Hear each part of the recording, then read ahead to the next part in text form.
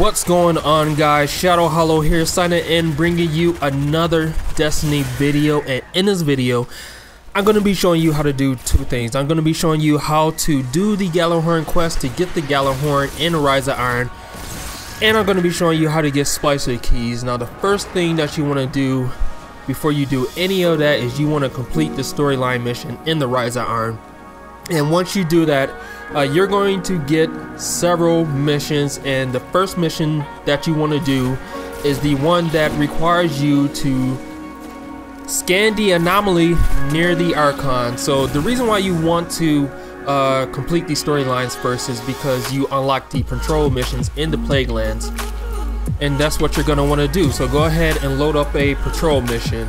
Now once you get in there, the first thing that we're going to need in order to actually complete this quest is a Splicer key. Now when you get down there, you're going to land in an area called the Lord's Watch, and when you get down there, you're going to want to look for a wizard called the Broad Mother.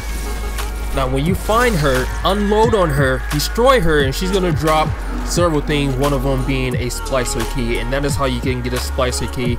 There's actually several other ways that you can get Splicer keys. I know one of them drop from enemies randomly. But now that we have our key, we're gonna need to make our way to the area called the Archon's Keep. And if you don't know how to get there, just follow the video and I'll take you straight there. If you do know how to get there, you can just go ahead and skip ahead to the part until we get to the Archon's Keep.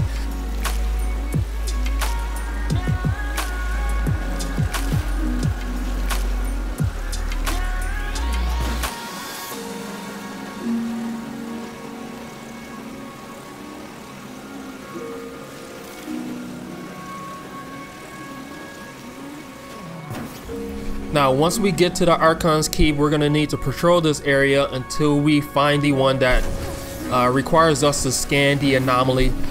Just so you're not standing here doing patrol missions all day, I'm gonna show you exactly how the icon for the mission looks. And so take a look at this icon and only do the patrol missions that look like this icon. Just skip the other ones. If it's not there, just go to orbit and then just come back to this area and retry. So once we actually get the beacon that we're looking for, we're gonna want to then go inside the building that is in the Archon's Keep and make our way down until we get to the Archon's Forge. Once we get there, just go straight ahead until we jump over the little dome shaped thing in the middle, and there's going to be a hole in the wall. Just go straight in that hole, and then we're going to want to go in, work our way down, all the way down until we get to an area called Site 6.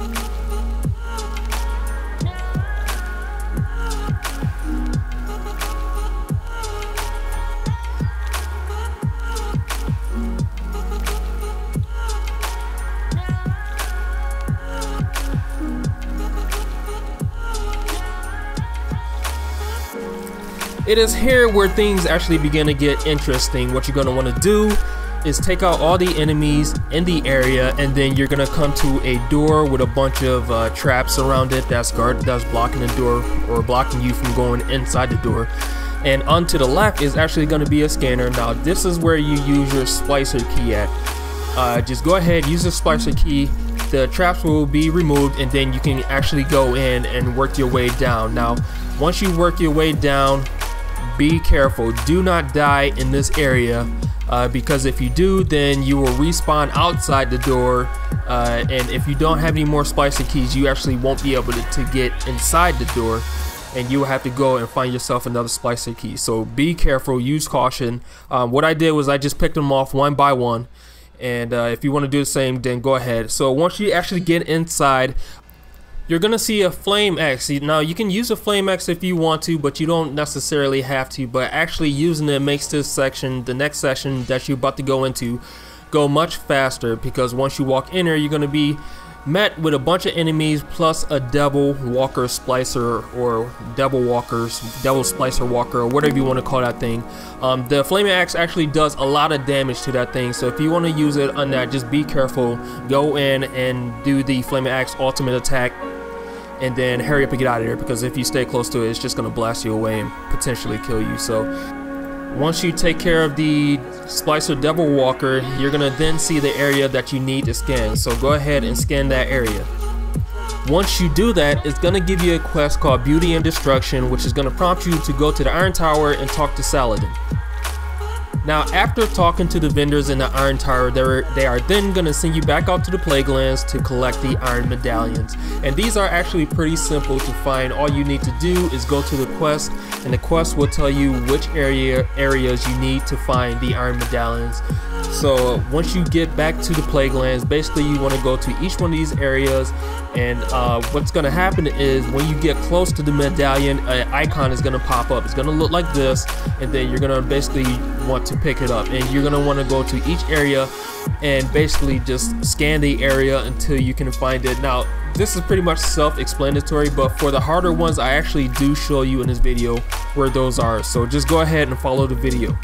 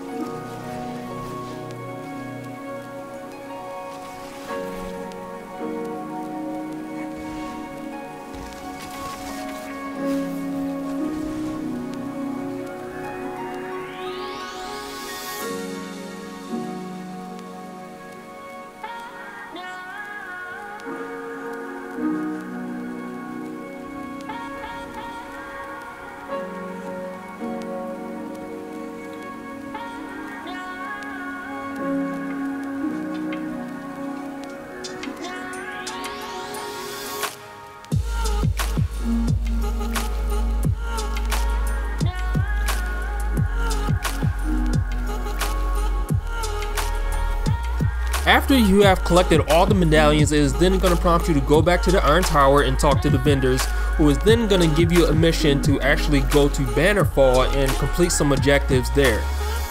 After you have completed these objectives, it is then going to prompt you to go back to the Iron Tower, and then the next part of the mission is going to begin, which is going to be collect 5 Dormont Siva clusters. And if you already did this, you don't have to worry, but if you have not done this, then stay tuned, because I will be putting together a video of all the locations that I found the Siva clusters, and I will be providing a link down in the description, so keep a lookout for the link down in the description. So after you have actually collected all these clusters, you are then going to be prompted to go back to the tower and talk to the vendors, and then after that the mission A Symbol of Honor will begin, which you will have to go down into Sky Shock and stop the Fallen from attacking the city. You will actually be given the Gjallarhorn. It's probably pronounced Gjallarhorn, but I always called it the Gjallarhorn, so I'm going to continue to call it the Gjallarhorn. The Gjallarhorn will actually drop mid-mission, and it will actually drop at 350 light level. So once you have it, you'll be all squared to go. And if you have the Iron Gjallarhorn, it will actually unlock once you actually get the regular Gjallarhorn. So that will bring me to the end of this video. If you enjoyed this video, then a like will be super supportive. Be sure to subscribe for more videos coming along the way. I'm Shadow Hollow, signing out, and I will see you guys later.